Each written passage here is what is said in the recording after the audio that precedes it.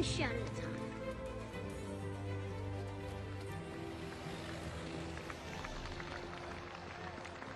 Welcome back to the Enjoy the Walk podcast, ladies and gentlemen. If you guys are active on TikTok, if you're active on Instagram, you guys know exactly who the heck we got on the show this week. Jake Hutt, PGA, considers himself, I'll read off the Instagram list because I love this one, passionate learner, Class A instructor, Stanford University, but my favorite of all, former NCAA hockey player. I can't wait to get into that one, bud. That's definitely where that little lettuce back there comes from. There's no doubt about it. But creeping in. Jake, thanks for joining us, man. How are things treating you? Things are good. I can't complain. Being in golf, it's a good industry to be in during a shitty time, right? Everyone's playing golf. Everyone is, if you've never played before, you're obviously going crazy, stir crazy, sitting inside. And so everyone wants a little taste of G, so it's my job to make sure we don't lose those new golfers and to keep them pumped and to, help them out. Obviously my Instagram page, I've got tips and whatnot geared towards the everyday golfer, keeping it simple. And so it's a fun time to be a golf teacher and to help people. That's what I love doing. I love helping people. Well, I tell you touched on it there, and I think you're doing the exact opposite. You said losing new golfers there a little bit earlier, but I think you're gaining new golfers through what you're doing, and a lot of folks that are taking this kind of new approach to the game through Instagram, through TikTok, and making it cool to just sit down and watch golf tips, because we talked about this on the podcast far too many times. Golf tips used to just be you'd sit down and watch this old guy, teach you about the game, or old woman teach you about the game. And it was dry. It was usually on the Golf Channel, or it was very limited as to, oh, hey, like I can't wait to sit down and learn how to get good at golf. So there's people out there like yourselves who are making it really, really enjoyable to learn how to play the game. And, when did it first start for you? When did these videos start kind of popping up for you in the golf industry saying, I want to do these kind of cool, different videos? Yeah. I mean, I've only been making these videos for probably, I want to say a year and a half. It hasn't been that long. But the study that led up to it, I mean, I was, really researching and trying to, figure out what the good information was versus the bad information was. I mean, that was, I'd say 7 years of just hitting the books hard, studying, obviously trial and error, asking questions, asking other people, watching other good golfers, playing with good golfers, and, getting to a point where I could boil down some more complex subjects, try and make them as simple as possible. And I've been making music my whole life. And, me and my buddies, when we were growing up in high school, we'd make goofy rap songs. And one day I just said, you know what, why not just put a song at the end of one of these tips? And, my whole thing when I watched, kind of like you were saying, when I was watching a lot of the YouTube stuff out there, 15, 20 minutes. And I was like, okay, well, for every YouTube video I'd watch, I'd get like, 1 or 2 snippets from it. And I was like, why don't people just make 8-second long videos with what matters? And I was like, okay, well, no one's doing that, so I'll just do it. And so, the first time, video one, or the first time I went out filming, I remember I was in the back of Stanford Range for probably 7 hours, just mumbling over my own words. And, obviously I was like, wow, this is a little bit harder than I thought. And then I started kind of rehearsing lines, and then I kind of just, ultimately I tried to make each tip almost like a song, like a little mini song that was kind of catchy, had something to do with the tip, and was really short. So you could just spend 7 seconds and not have to listen to someone's bullshit or someone rambling on about themselves or whatever. Just like, here it is. If you like it, whatever, funny song at the end, and call it a day. Yeah, that's pretty much it. Yeah. It's funny. And it's crazy too. Yeah. You mentioned like that first video being just like a rough one. I think everyone who's ever tried to get into it, or who even does it well and is kind of your top, like, quote unquote influencer, can admit those first couple of videos were a train wreck to try and get through. Oh God, hard. The second that camera, second you hit record and you have to start talking, it's like, wow, I sound like a complete idiot. So, that definitely, the videos certainly helped me formulate my thoughts and really, when you're teaching someone, you have to communicate well. And before I got into this whole golf thing, it's never anything I really focused on or practiced. And now talking. I mean, I look at that, like I practice talking all day, and I'll watch videos of me teaching and be like, wow, you said that really shitty. You didn't say, you took way too long. You rambled too long. And so, yeah, the communication to me has kind of turned into an art. And I love just trying to cut out as many words as possible. I think there's too many words in golf. You can make big time changes in a golf swing without having to say anything. And so that's kind of my whole goal, is cut the words out, give some things for people to swing under or over, some simple cues or whatever, and send them on their way and play better golf without having to think so much. I gotta ask, because I totally agree. There's far too many words in golf, and if I feel like at some point in time, if you're a big golfer or a golf fan, you've seen that picture where there's like 1,000 words around the golfer making a swing, and it's don't lift your head, don't do this, don't do that, Yep. Make sure you're doing this, make sure you're doing that. What's the one thing you constantly see over and over again, like the one word you just hate the most, or the one phrase that you're just so sick and tired of hearing golfers say? The ones, yeah, you have your, I just want to stop. Well, okay. So the most annoying thing, hands down, as a coach, is I just want to be more consistent. Anyone that says I want to be more consistent doesn't really understand golf. That may come across as harsh, but consistency, I think most people think it's, if you make two changes in the way your swing looks like, you're going to be all of a sudden. Consistency is it's a skill. Are you able to, essentially, everyone's after this kind of, I guess, trying to build one motion. Good golf is a series. When you measure guys playing on tour, I think Mark Bowl was talking to Baden from Skillest about how you want variability in your movement. You don't want to try to make one golf swing. The ability to control low point on uneven lies, and how to, if the ball's above your feet,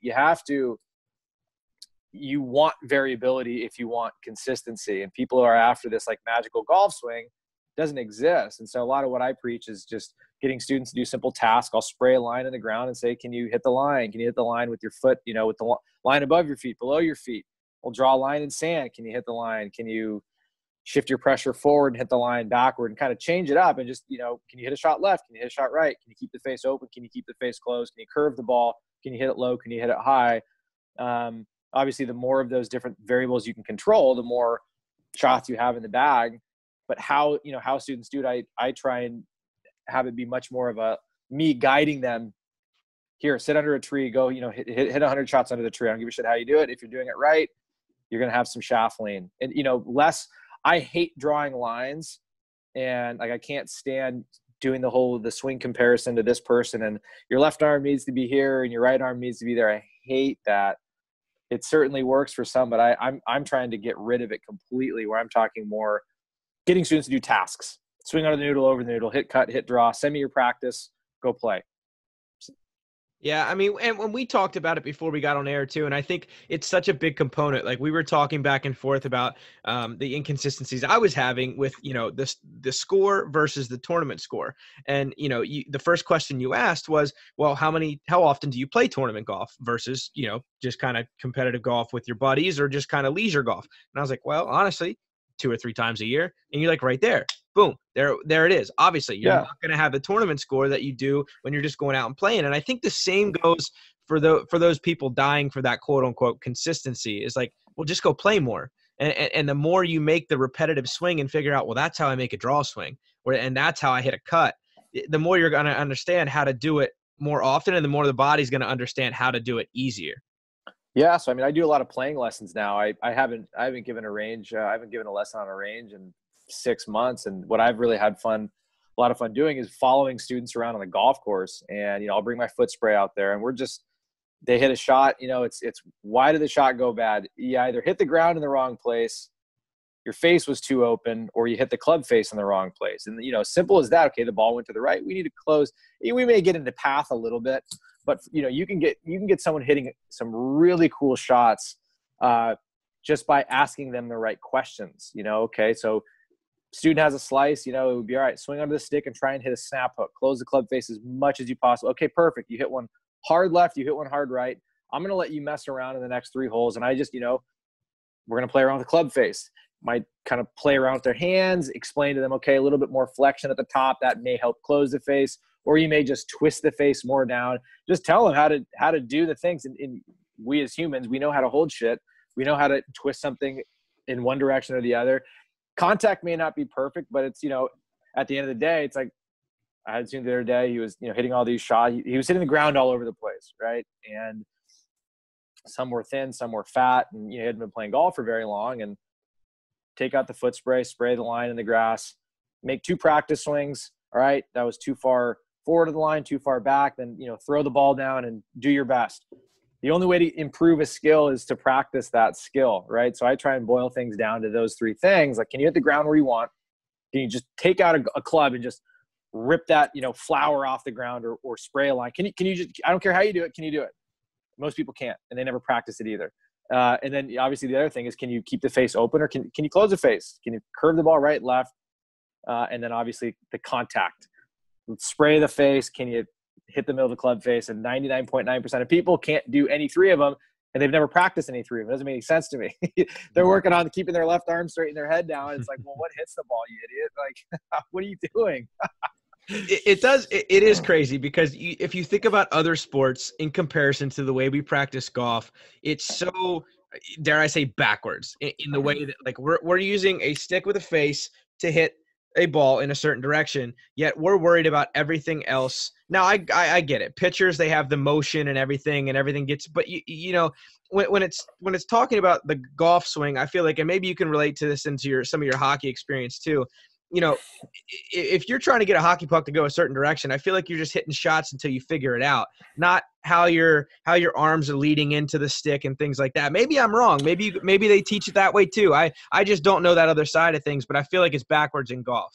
Well, yeah, I would say, you have to get past those first steps first. You have to go past what you would call the fundamentals. And again, my fundamentals would be ground contact, face direction. And once you have all these 15 handicaps that are worrying about things that only a tour pro should worry about in terms of the micro movements and whatnot, when, they're going to get the most benefit from just sticking with, 3 really simple things and getting better at that. And, the hard part about that is it's not all that much fun to practice hitting the ground over and over again.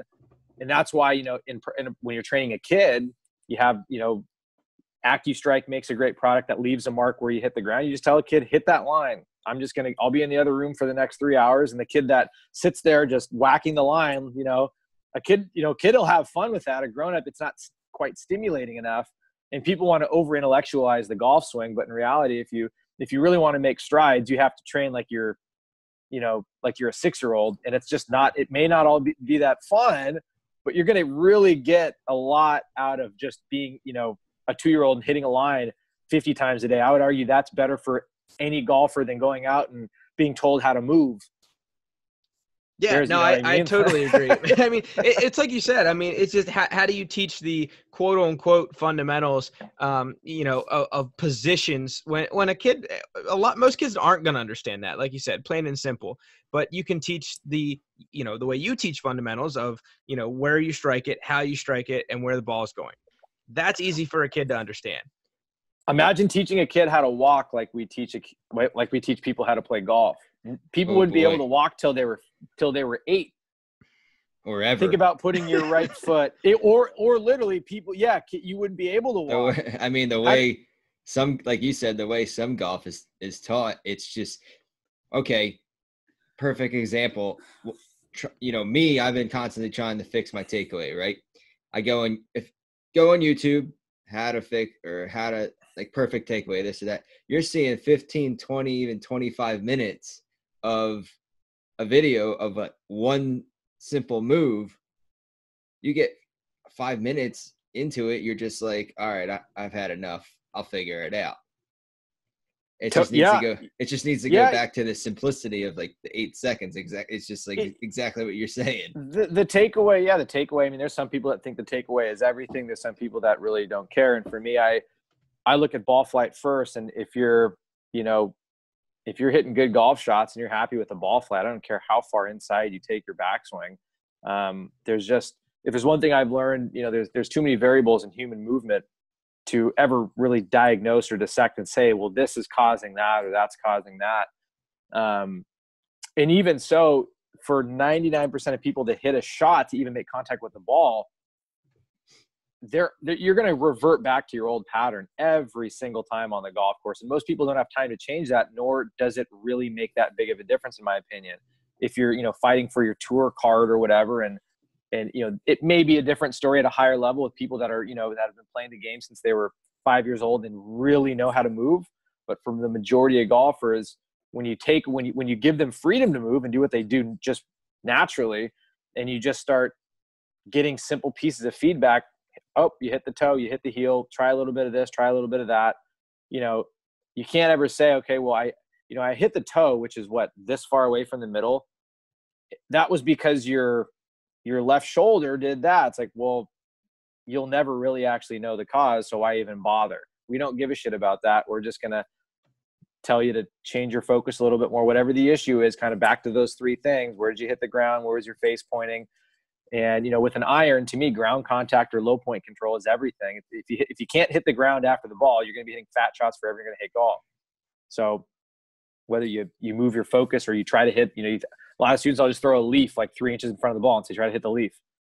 And that ends up getting their ground. You're just constantly changing the intent or where the student's focused until they do what needs to be done. So for newer golfers, I'd say 90% of the time, they're not even trying to hit the ball because they're so off with where their natural movement takes the club. If I'm noticing, and it's often pretty consistent. So I've had students, I teach classes at Stanford, and, we get students who've never held a club. And so, on day one, I'm just saying, I don't care how you hold it, just start swinging it.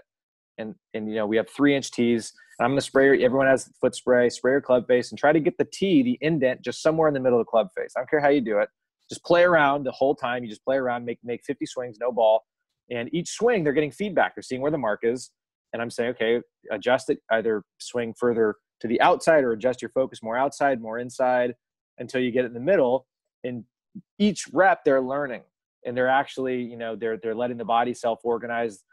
Their grip, don't care how they're holding it. It's just learning to swing that. And obviously, as you do that longer, and you do it more, that motor skill becomes refined and you're never thinking about it.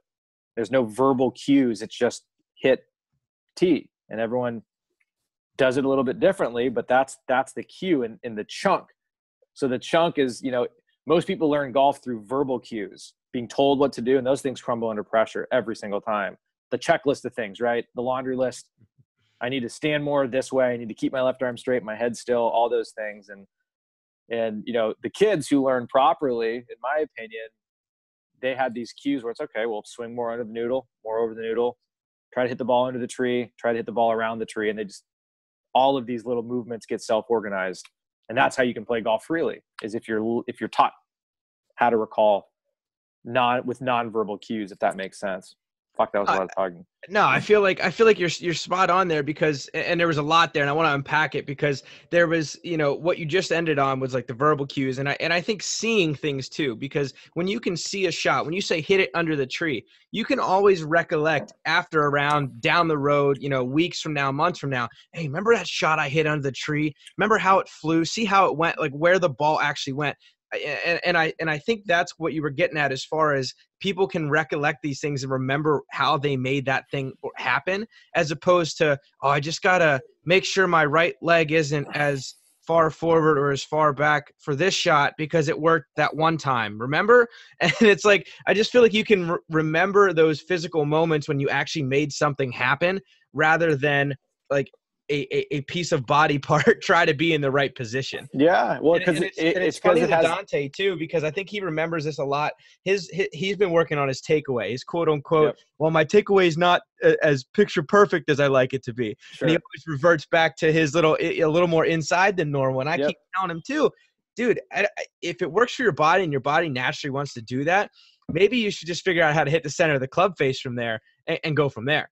Totally. Yeah. I mean, like you're saying, it's all about meaning, and words don't have a whole lot of meaning to people, but situations do, and pictures do. And obviously hitting under a tree is it has meaning. You've done it before. Words don't, they crumble. So we don't want to use too many of those. Absolutely. If we can. No, it's totally crazy, man. And I think that kind of teaching also you know, you said you do a lot of online teaching, and I feel like that really transitions well into the online side of things. You know, you talked about your class at Stanford, and you talked about how you do some playing lessons, more playing lessons, obviously, than the range lessons. Talk us the online side of things. First off, how do people find you to get online lessons if they're interested? And then, you know, what does that look like for you when you're kind of virtually connected? Yeah. So if you just go jcuttgolf.com, there's a button there, learn online, that walks you through all the steps of how to download the app. I use an app called Skillist, and you can also just search my name under the app, Skillist. It's kind of like a marketplace there. So you can, you know, every coach has their own profile. You can get a vibe of, you know, who looks cool. So it's a really, really, really cool app. They've got Skype built into it, Skype or Zoom, one of the two. So you can, you know, if a student has a question, you can just hop on a Zoom and clarify shit. But essentially, I mean, the beauty of it is I tell my students that you're kind of making a documentary about your golf life, your whole golf game. I want to see your practice. I want to see you playing under a little bit of pressure. So I have all my students put a phone holder on their bag, and they're constantly, you know, so I'm seeing what their swing actually looks like if they're playing with their buddies.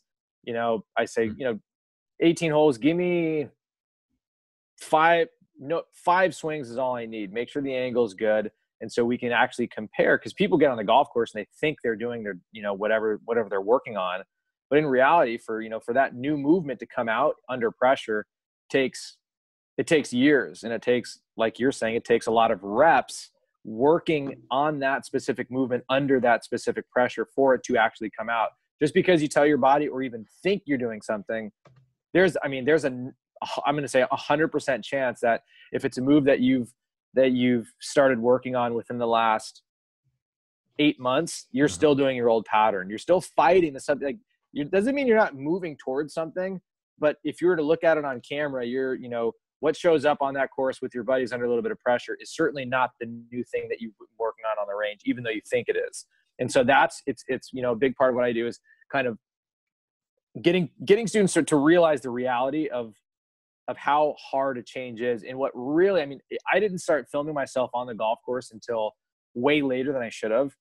And, you know, I got my swing to, I essentially worked on technique for a straight 7 years. I didn't go anywhere near a golf course, and thinking, you know, okay, well, if I get my swing to look a certain way on the driving range, it'll show up. Not how it works. There's that whole other phase of getting the feedback on the golf course. In that, I could not believe how much longer even that took. It's like, okay, just getting it down on the range is one thing. Holy shit, getting it to show up under pressure on the golf course is an entirely new set of feels. And so I completely stopped going to the driving range, and I only worked on my golf swing under the pressure that I wanted it to show up in. And so that involved a lot of really bad golf with, you know, people that were looking at me saying, like, aren't you supposed to be good? I'm like, I don't give a shit. Like, I'm here I want to make this change, and I'm okay with the ball going all sorts of different places. And that's me after spending every day, all day for 8 years. And, you know, that really put into perspective what your average golfer should be working on. And obviously that's really had an effect on how I teach. Yeah. And I mean, that's so spot on. The people have to be, and this is the toughest part, I think, where so many people maybe, you know, drop off the bandwagon on swing changes, or just get so frustrated and say, well, you know, with maybe even their teachers, and say, well, my teacher doesn't know what he's talking about, because they don't buy in well enough to say, you know what, I'm okay with struggling for more time than I should be okay with, because it takes some struggle time to work in a new swing change, and because your body's not going to like it, your mind's not going to like it, and most of all, you're not going to like the results of the shots you're going to hit with it well into the first few weeks, if not months, if not, like you said, a year or so of a good swing change, especially for the average golfer who only plays once or twice a week. So it's crazy stuff like that I feel like people just need to buy into what their teachers are teaching them sometimes. You're basically preaching to the choir here. This guy right here. I don't like my takeaway because I just don't like it aesthetically. I think it sucks. But like you were saying before, I got better in about 5 years from starting to play to score in like 5 years ago to now, to where I didn't even like think about my swing at all. Sure. I just went out and played. I just went out and played almost like every day because I had the opportunity to do that with the job that I had, and just played and figured it out on the golf course. Kind of almost like Bubba Watson per se. He just, like you were saying, hitting it under trees, hitting it around. He just goes out and just like feels it out on the course. And that's how I got much better, is just by playing it. Now I'm sitting here looking on the technical side of it. But to go back to your point, saying is it takes a long time. You're going to have to suck for a while in order for it to get better. But people don't realize that, and me as well. You know, I go out and try and perfect this perfect swing that I don't have. And then, you know, you go to the range, say, every day, and then you're out playing Saturday with your buddies for money, and now you're focused on, I need to score. And guess what? You're going to go back to what you know works at the time. Yeah. So, I mean, the way I would look at that, obviously, is there's, just because you change a movement doesn't mean you're going to be better at golf. There's no guarantee that making your swing look better is going to change any part of your golf score. There's no correlation right now. At the same time, as you know, as you get older, and obviously, you know, working on a golf swing is it's an enjoyable thing. Trying to change something and going out there and working on something, that process is very appealing to a lot of people, and there's nothing wrong with that. It's, you know, it's understanding what the process looks like, saying, okay, well, I can make this on the driving range. As soon as you can kind of, if you, let's say, you know, you have a swing model, you're trying to change a movement pattern, the first time that new movement pattern shows up on the driving range, you're still about, you know, 3-4 years away from that showing up for one rep on the golf course. And if you're okay with that process, you understand what that looks like, then you can, you know, your expectations can actually be where they need to be. And most people's expectations are just so incredibly off the charts. You know, they just don't have an awareness of the process. And why should they? And part of what because I've been through the whole thing, and I've really tried hard. I mean, my only goal with this whole thing, I wanted to make my swing look different. That's all I cared about. Didn't care about score. And I was blown away with how hard it actually is. Literally devoting my life to it. And again, going back, saying, okay, well, you know, your average golfer to get better, if that's what the average, you know, if you want to play better golf, a swing change is not what you need. You need, you know, you just need to understand a few simple concepts, go out with someone. That's what I'm doing now is, okay, you just curve the ball right with your driver. You know, where did you hit the club face? Probably somewhere towards the heel. Your club face is a little bit open. We're going to get you to exaggerate. And it's that, you know, all a golf coach does, I don't want to say all a golf coach does, but the most important thing a golf coach does, in my opinion, where the student finds the value is in the coach telling the student they need to exaggerate more. Because no one thinks they need to do is the exaggeration needs to happen more than every student thinks. Even in my own case, having a second set of eyes behind me is incredibly helpful, where I'm looking back saying, seriously, I need to do more of that. And that's where the student always connects the dot, where it's, okay, the club face doesn't just need to be closed. It needs to be pointing behind you if you want to actually see this ball do something different on the golf course. And that's when, you know, then you say, just trust it, trust me. And they see the ball do it, and they're like, holy shit, that felt fucking weird. But they are doing something different for the first time. You know what I mean? And that's like the coolest thing ever, is to get a student to change takes just wild exaggeration. Wild. Like for me, like my club face has always been so goddamn shut. I made a video. I was like, I have to try hitting bunker shots. Like I'm trying to hit flop shots with my driver just for my face to be square. And I'm looking at it on camera saying there is no possible way that is true. And I mean, I could show you the videos like where literally I'm telling you my feel. My feel is like I am, because I was so dumped under, and my path was so far to the right. My face was so shut. And, you know, this is after watching it on film for years, watching it look nowhere near that. And then you hop to the golf course and it's just back to old patterns. And so, yeah, then I was like, well, I need to exaggerate this so much more than even I thought. I'm going to hit a bunker shot here with my 3-iron. And holy shit, that's actually what I needed to do. It looks like a normal golf swing, but the feel was just so off the planet. It was like the trippiest thing ever. Boy, it's incredible. And I even catch it sometimes when I know I'm trying to do something out of the ordinary. the S word comes into me, the shank comes into me. Yep. Really quickly. Yeah, there I said it, people. Sorry for your ears. Cover them up. I apologize. But it comes into me because I know where I have to get the club face in order to really like feel the good, pure shot. I have to get really close to like where my brain's like, oh, that's a shank swing. Like I have to get so close to that in feel to get myself to hit a really nice, like tight draw that it's a fine line. And I've sent some directly right of me a couple times because the mind didn't trust the body of doing what, it should have. And it's a fickle game, man. It's crazy to try and make a swing change. It truly is. Yeah, I mean, we have cameras now, and it's just that easy. If you want to make a change, the feedback has to be the movement. And whatever movement that, I get questions like, I have a cupped wrist at the top. How do I stop cupping my wrist? Well, I stop cup your wrist less. Or, I want more right side bend and impact. How do I do that? Well, add more right side bend. So going back kind of to the online coaching is what I'll do is we'll isolate the movement. We'll say, okay, you want this movement? All right, show me how to do it without a club. Perfect. Well, now when you're holding a club and you're going to hit a ball, you have to feel like you're doing that times about 11 for it to actually show up. You're going to hit shots fat. You might even miss the ball, and you have to be okay with that because the move, you know what I mean? And the move, if you're after a movement change, if you want to change a movement, I always ask my students, do you want to see the ball do something different or do you want to change a movement? And that in and of itself, I think really kind of gets them thinking a little bit differently, saying, well, I guess I want to change a movement. Like, okay, well, then we're going to look at the movement and we don't care about the ball. And you can't care about the ball if you want to change the movement because you're not going to be able to hit the ball for a long time if you want to change the movement, right? And if you're like, shit, like, wait a second. Are you serious? you actually just want to play better golf. Okay, well, here's three things. Go grab some foot spray. Here's how you close the face and open the face and go play around with some shit. Get back to me.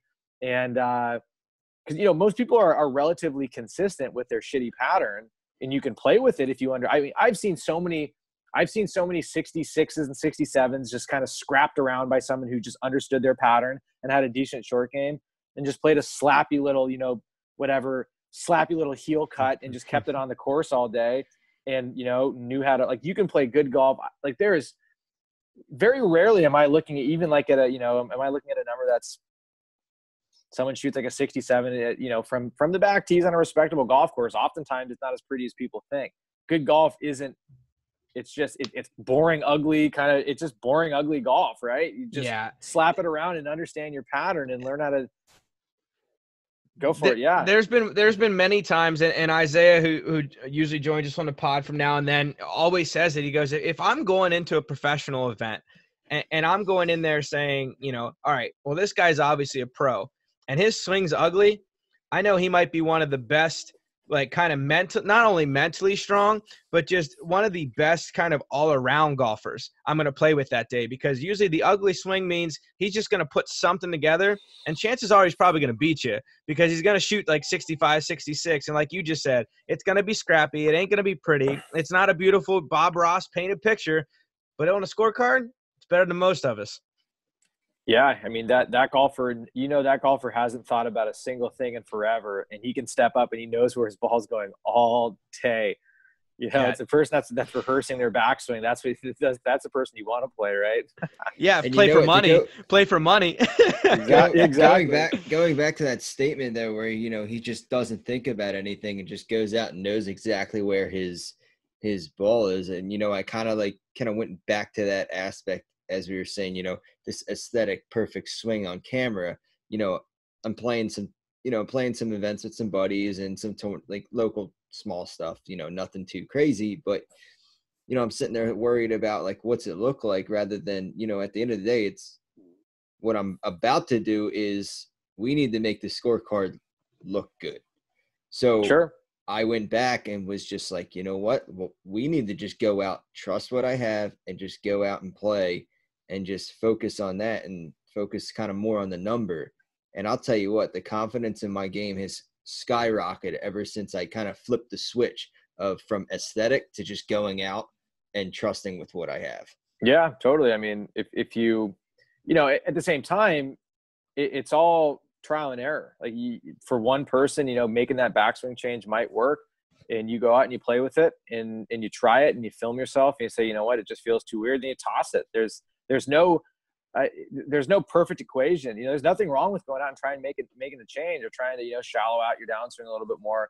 Go out and mess around with it. I encourage everyone to go experiment with swing changes, see what works, but also just know that there's been a lot of good golf played with just about every type of golf swing, every backswing look, and, two inside or two, Matt Wolf-esque or whatever. They all kind of work. Yeah, I mean, I was going to dive right into that because I thought it was a perfect kind of segue into where we wanted to wrap up. It's like, going to the PGA this week, there's tons of favorites. There's JT, there's Brooks, there's DJ, there's Rory, like you said, Colin Morikawa. Obviously, the kind of iconic now Matthew Wolff and his kind of trippy little swing there. You got Webb Simpson, who just seems to always linger. Looking at all these pros, and I think now more than ever, there's this kind of swing your swing movement. And I feel like we've just talked about it now over the last like 20, 30 minutes of it doesn't have to look pretty to get the job done. What do you see? Have you seen maybe even, people come to you and say, well, I want my swing to look like that pro? Like, is there like a kind of number one pro you see just from online and like in-person lessons that you're like, what, I get that guy's name more than most? I mean, the second someone says that, depending on, I'd say for the majority of golfers, I just say completely forget about it. It's not going to help you play better golf. But for some who really can move, then we'll work towards it 100%. I wouldn't say there's any. I do some simple measurements.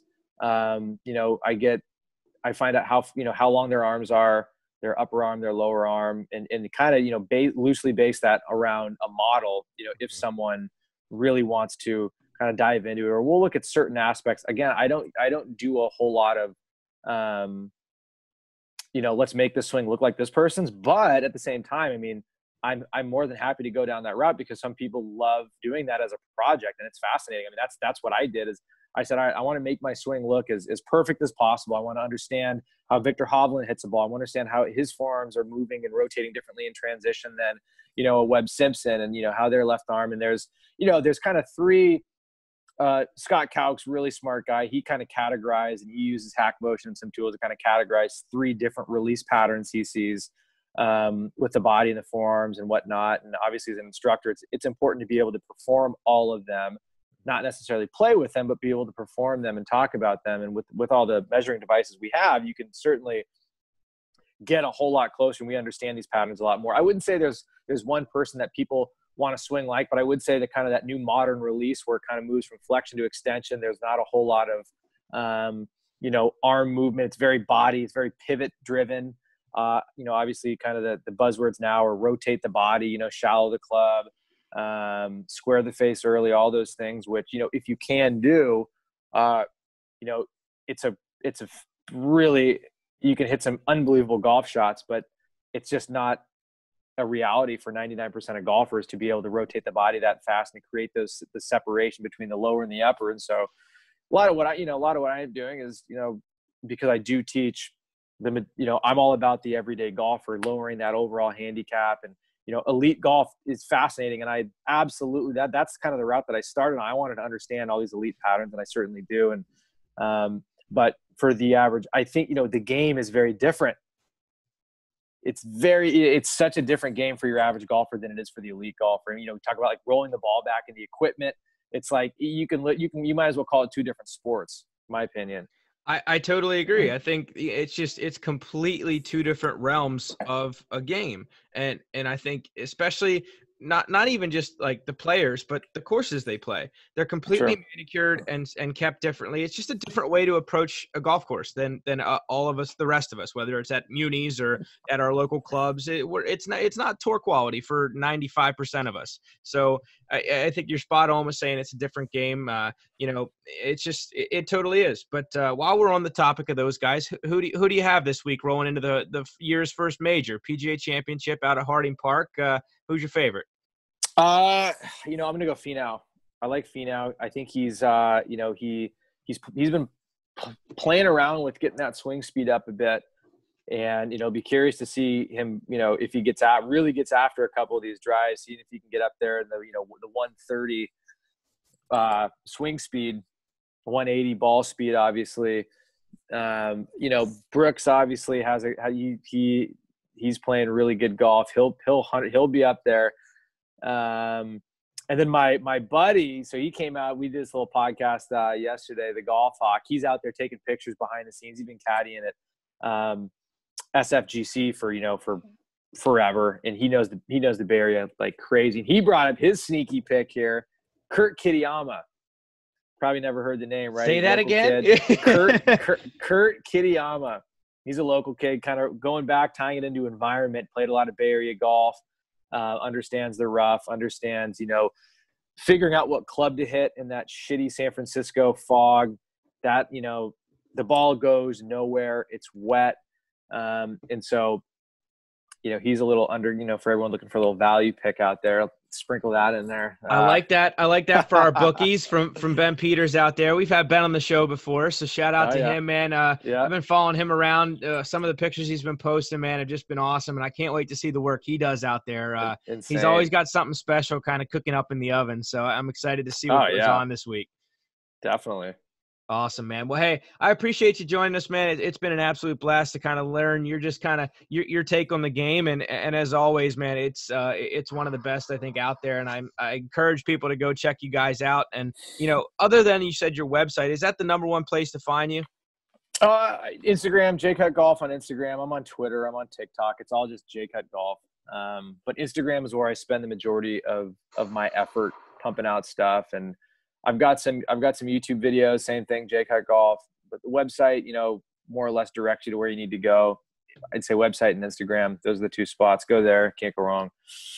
Awesome, man. Well, again, appreciate it. Appreciate you bringing some lettuce to the show. That's been missing here for all of season 1, and happy to start off season 2 with some lettuce. So absolutely. Well, thanks so much for having me. It was a blast chatting with you beauties, and we'll chat again soon, man. Appreciate it. Yes, sir. If you have any questions, hit me up. Hey, if you ever bring it out to the East Coast, man, you know who you can tee it up with. So. One of the goals definitely is to get out there and play a shitload of golf with a bunch of different people. So you'll be hearing from me at some point when this COVID thing ends.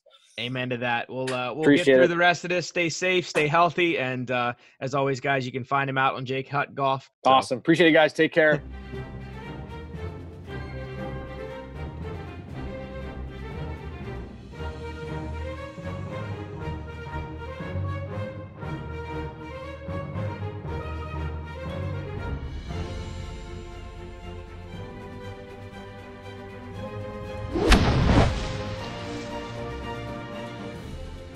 That's the stuff. One shot at a time.